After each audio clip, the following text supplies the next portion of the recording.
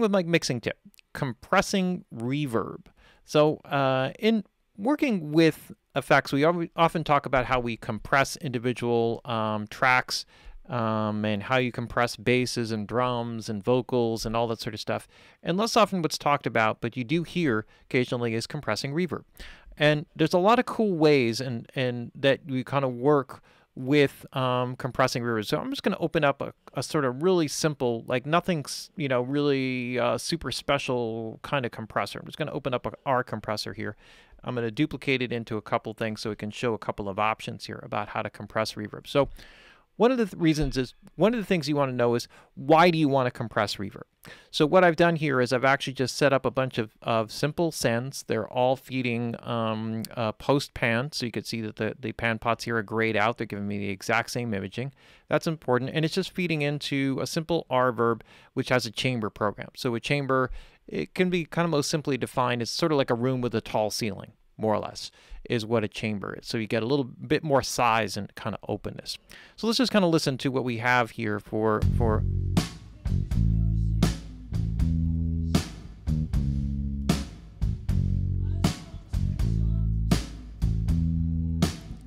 So one of the issues that we have with drums quite often is that in order to get that reverb to kind of cut through some of the other instrumentation and be able to hear it, because if you start adding in like other elements, there's music in your voice.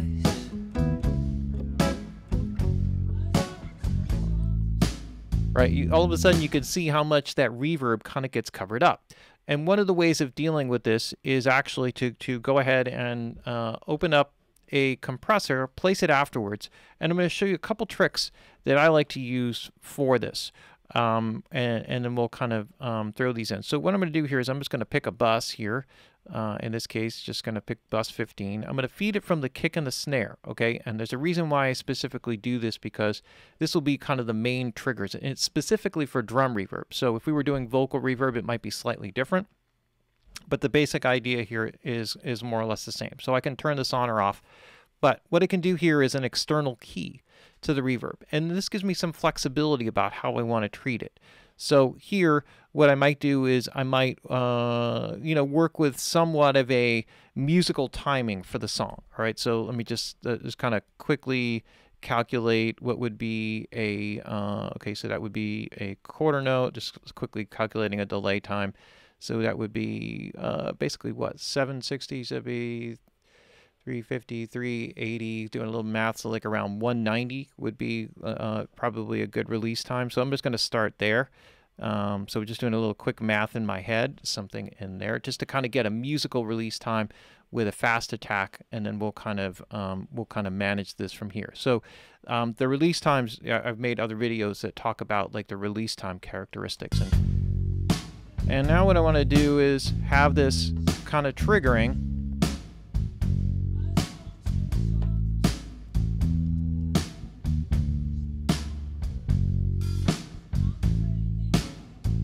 So you see here what I have is like basically about 3 dB of gain reduction, kind of primarily triggered by the kick and the snare. Now if I just compress the reverb, for example, from the output of the reverb, typically what ends up happening is that it doesn't trigger as consistently, because now you're not getting that direct feed and it doesn't operate as fast. So the problem with just compressing the output of a reverb, and I'm going to show you another approach that doesn't have the sidechain kind of thing, is that you won't get the consistency in the breathing and the pumping and the movement. And what this is going to allow me to do, if I open up the reverb plugin on the separate side, is that when I have this breathing, I'm going to have some makeup gains. So it kind of dips the reverb, okay, and then it opens it up. So it kind of like opens up the back end of the reverb, which allows us to hear the tail more accurately. And what this is going to allow us to do is it's going to allow us to take the actual reverb itself and shorten the length of the time so that it's not as long. Because if I bypass this,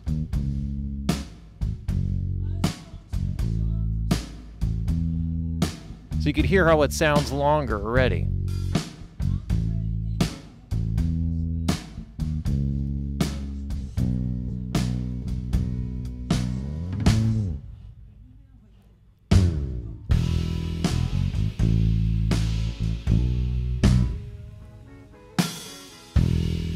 So you hear how short that sounds? And how much longer it sounds. So that's really important, because the shorter I make the reverb time, because most of that tail you don't actually hear in the context of the other instruments in the song. So by getting this to kind of work and breathe within a shorter timing, we're actually pumping up the overall reverb volume so we can hear it a little bit better. And it's also breathing in a musical timing, probably very similar to what I would do with the drums themselves. Another option for this would be to expand it.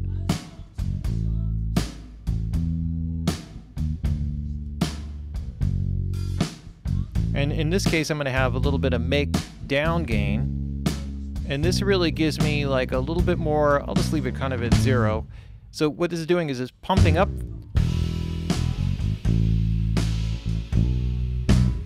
And I'm going to bring this ratio down a little bit to give it a little bit more consistent.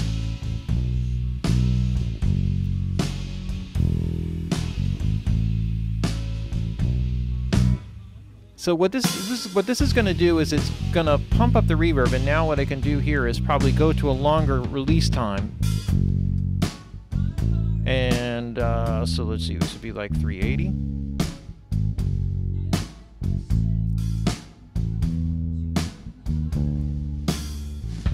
And what I'm going to do here is just open up this guy right here and feed a little bit more kick in.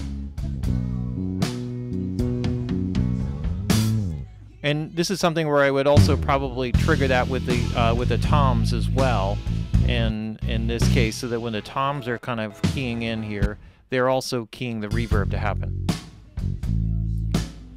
And what this does is with the release time now, it's doing the opposite. So it's pumping up the volume for the length of time that I want it, and then it's pulling the gain downward.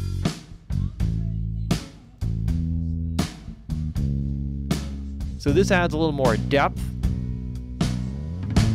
This is a little bit more forward.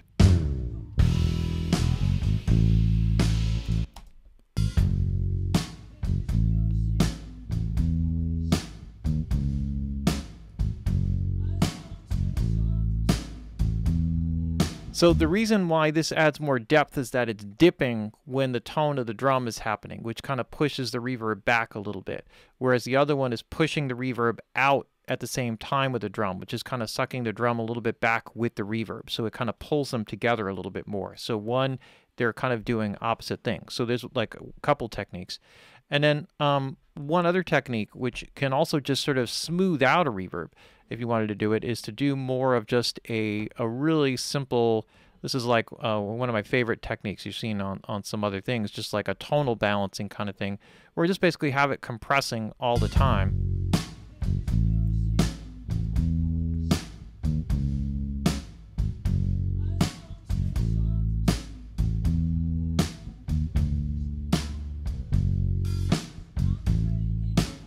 And so I'm not so concerned about the musical attack of the release. What I really want to get is some solidity to it. What I'm doing is I'm kind of taking the overall thing and making it more consistently dense.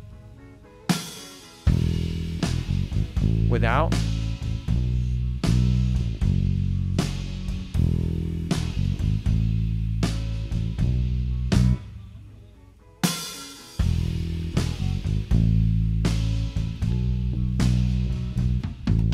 So let's go back to where the verse we can hear it a little bit better.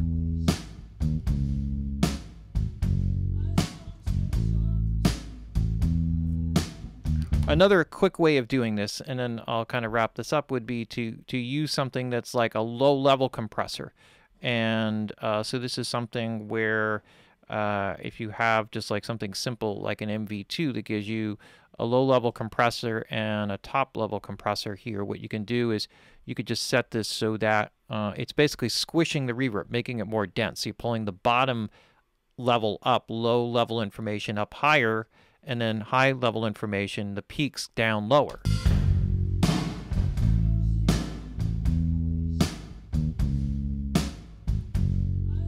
And this really brings out a lot of the detail of the reverb.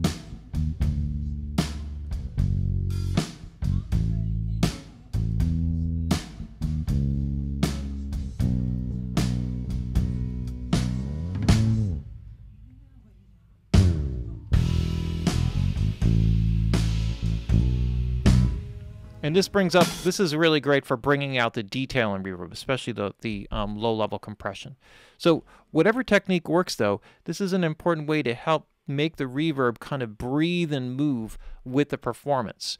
And so compressing reverbs, really, really powerful technique, and really great at getting the most out of the reverb when you're using it, so you're not stacking up piles of reverbs in your mix. There you have it, the mix technique of the week, or mixing tip of the week, compressing reverb.